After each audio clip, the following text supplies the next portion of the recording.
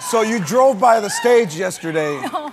And what were your thoughts as you drove by the stage? I haven't been back to the stage since we're not on the air anymore. They told us we would be otherwise known as canceled. And I went down there because it was a good idea. You guys were like, maybe we'll go down there. And I drove past and I saw it and I turned into a snotty, blubbering idiot because it was just like so long ago. But it was like I could have just walked into Club 7 or into the dressing room and just picked up and just, started doing the exact same dialogue. It was amazing. If you were able to talk to the little girl that you were when you were growing up, right, what would you say to her? You're going to make me cry, aren't you? I'm trying to make you cry. Damn it! I told Belinda I'm going to make her start crying. You guys, I just have to tell you guys are so lucky because when we grew up, there was no shows with brown people on them at all.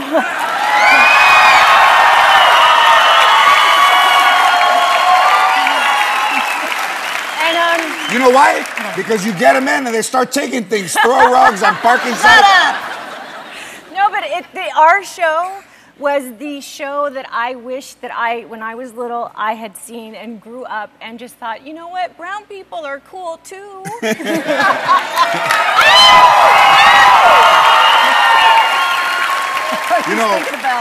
My real life wife, Ann, told me that you were going to be my wife in the mid-90s before I had anything going on in my life. Ann is where is she? There she is.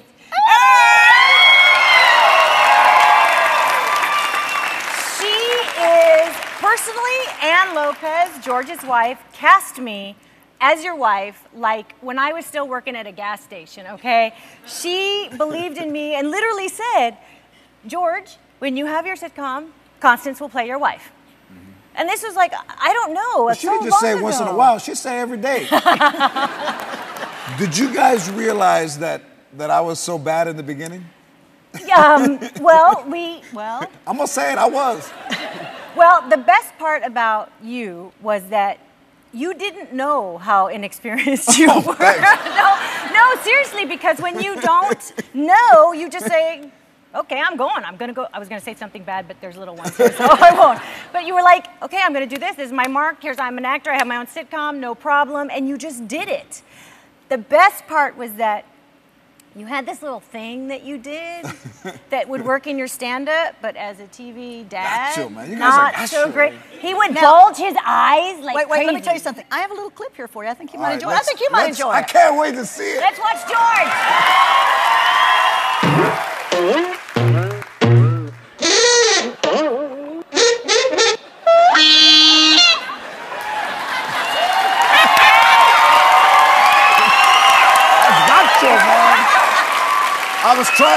I was trying to make you guys understand.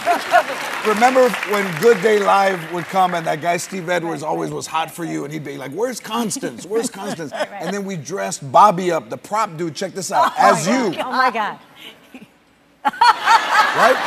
Those are my clothes. So Bobby still works on the show. Check out Bobby.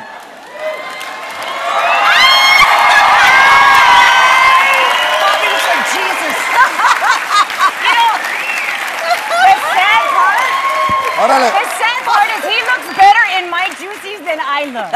Okay, Maharishi, back to the tent. Check out this clip of Constance and I.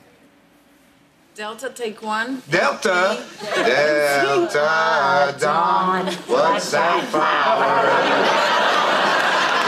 Be a faded rose from days gone by. And did I hear you say she wasn't leaving you here today? To take you to his mansion in the sky.